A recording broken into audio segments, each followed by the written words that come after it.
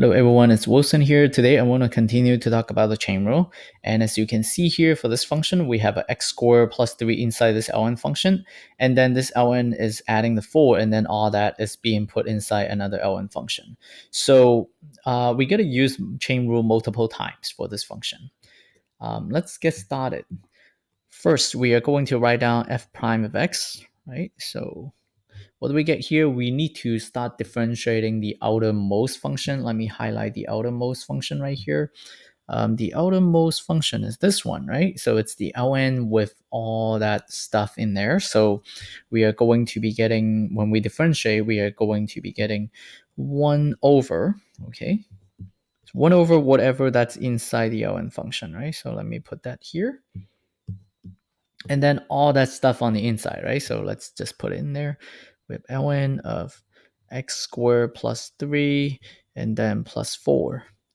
So I put everything that's inside this ln function in the denominator. So we have 1 over all that, okay?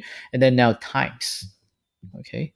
Now multiply by the derivative of this expression right here, okay? So we have let me put a pair of brackets right here because we may need to use parentheses.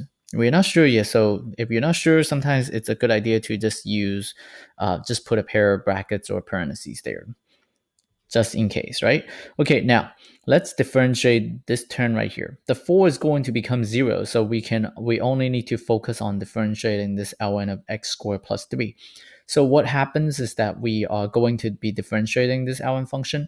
There is also an inner function inside this ln, but we don't need to worry about it for now. We only want to focus on differentiating this ln. So it's going to look like, let me just highlight this ln right here. It's going to look like 1 over,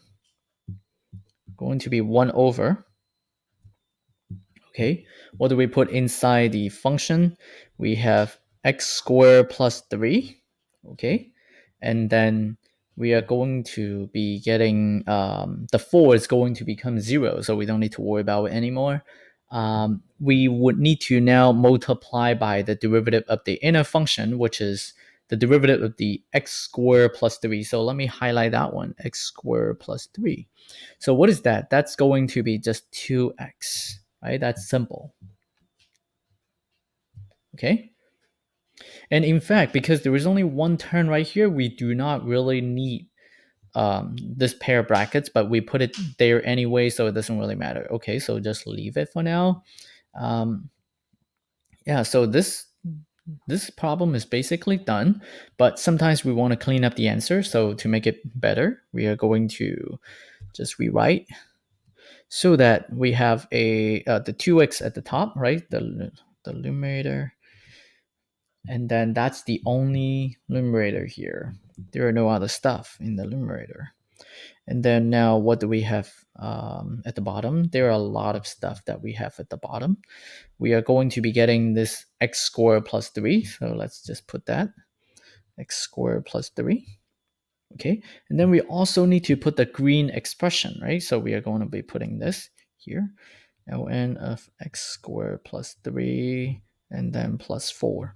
Now, just be careful here. It's really clear that we have two factors multiplied together because I use different colors right here. But if you're doing it with pencil or pen, you probably don't have different colors for this ones, right? So now, even though you feel like you can tell that they're different factors, but there is something that's really important that's missing. This expression that I'm putting down here is basically wrong, right? So what do we need in here? You make sure that you put parentheses. It's really important that you put parentheses, even for this one, because there are two terms right here. And so instead of just multiplying this red expression with the ln, we also need to multiply that with the 4. So make sure that you put parentheses to surround them. And then that will be our final answer. And then I think this 2x is just, yeah, move it lower. Okay, so when you're doing the chain rule, it's actually important that you start with the outermost function and then you start moving inward.